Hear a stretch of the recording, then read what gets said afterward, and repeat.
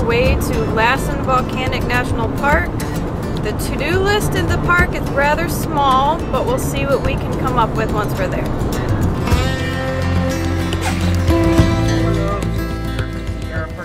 Right now we are at Manzanita Lake. Due to the wildfires, we weren't sure if we were going to be able to hike. We've got a scenic drive as always, but for hikes we have, I think, two different options. One option is Bumpus Hell. Another one is to climb to the top of Lassen Volcano. It's an active volcano in the park, goes above 10,000 feet. I'm gonna push for that one. I hope Amber is up for it. She's looking really excited for it. I didn't schedule a hike for today's itinerary. I got my dress on.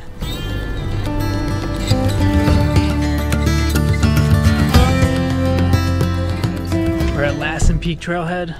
We're gonna attempt it. 5 miles round trip, 2,000 feet of gain. Should take us about 3 to 4 hours. Ooh, this is sandy. So with 2,000 feet of gain and 2.5 miles, that's kind of the max that we're comfortable with. 1,000 feet of gain per mile. You are walking uphill for sure the whole time. This is an active volcano. I don't know how active. The last eruptions were in 1914 and 1915. I don't expect one today.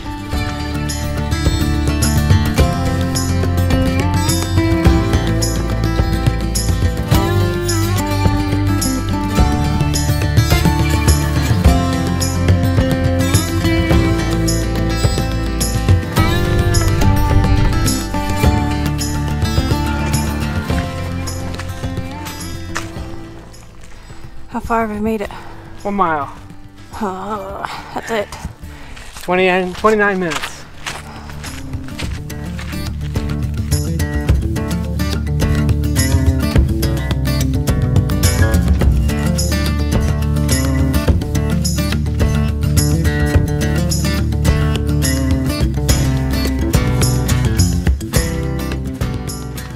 Whenever Amber gets tired, end of a run, any kind of a hike, to make it easier, she runs it to get it over with faster. Different kind of philosophy, I guess. Maybe running's not the best idea. I think I'm gonna pass out. You can still see in the distance back here all the smoke from the wildfires. And if you turn the other direction, it's much more blue.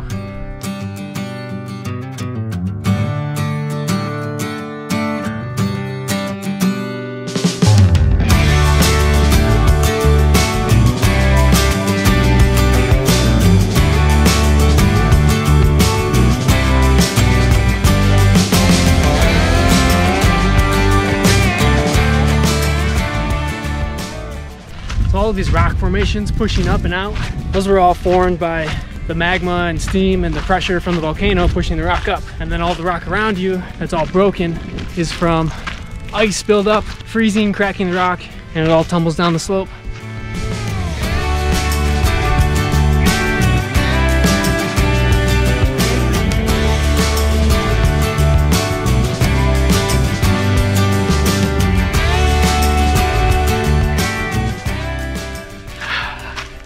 This is a really exposed hike, so you can see all the way down and all the way up.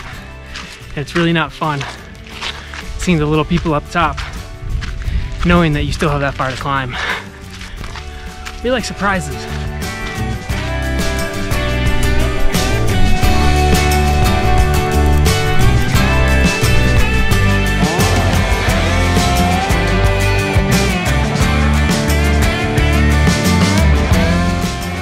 It gets a little loose and rocky.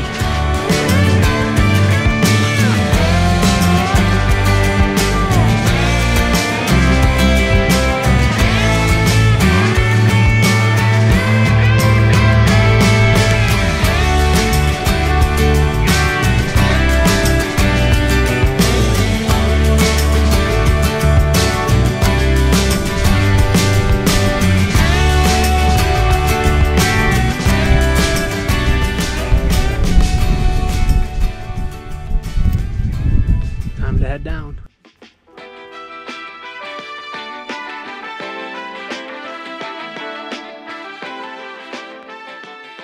It may not have been entirely clear, but I didn't exactly want to go on this hike today.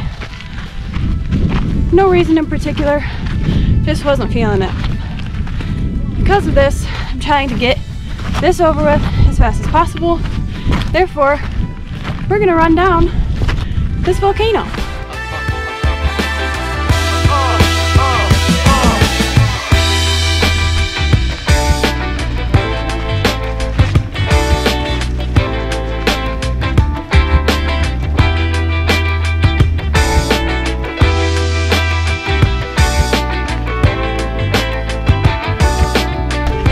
We haven't done this in a long time.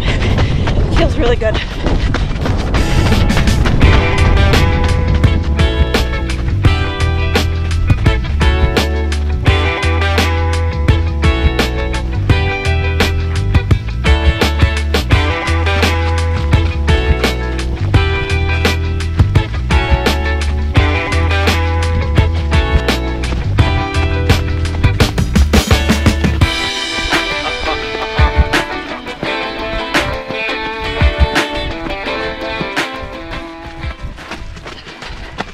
I have no idea how today turned into not doing a hike to us running down a volcano.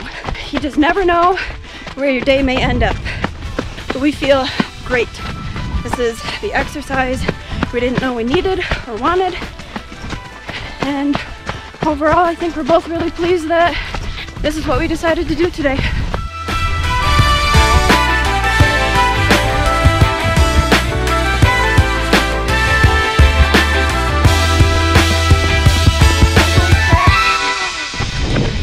Racing you. I'm trying to get us both in frame. Stop! We managed to run down in less than 30 minutes. That was fun. So a little less than 5 miles. We did it in 2 hours. Did take us a solid hour and a half or so to get up. So maybe 30 minutes to get down, 25 minutes because we sat in 8 at the top. That doesn't, wait, that includes the rock portion that we walked down? Yeah.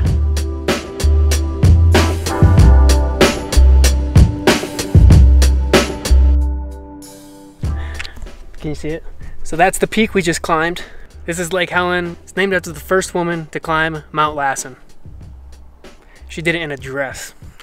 That's insane.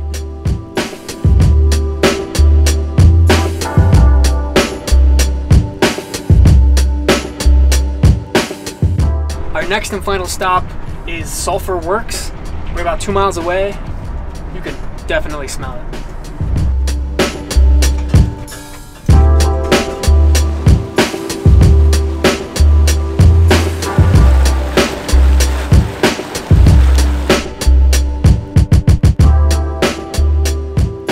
According to this here sign, heat-loving microorganisms called thermophiles. The thermophiles turn some of the gases into sulfuric acid, which melts the rock and eats away at the rock. It's also what creates all the sulfur smell. Sulfur smell is a byproduct of everything that's happening. So we entered through the northwest entrance of the park. Honestly, it wasn't very pretty until we hit Lassen Peak, which was like 20 miles into the park. And since we've left Lassen Peak, we've seen some of the best views in the whole entire park. So my recommendation is to enter from the southern end and you work your way into the park that way and go as far as you want. We have come to the end of the road here for our trip at Lassen Volcanic National Park. Our next stop is Yosemite National Park. It's a 5-hour drive. There are still wildfires surrounding us now and on our way to Yosemite.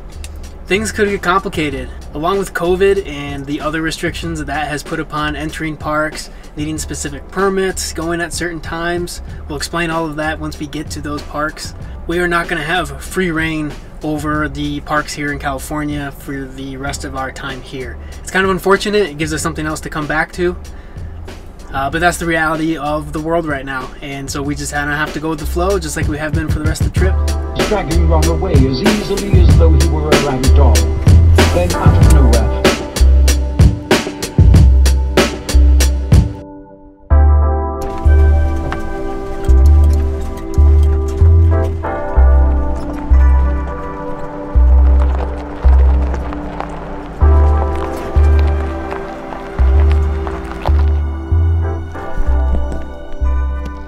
Nathan and I have found ourselves in Reno, Nevada.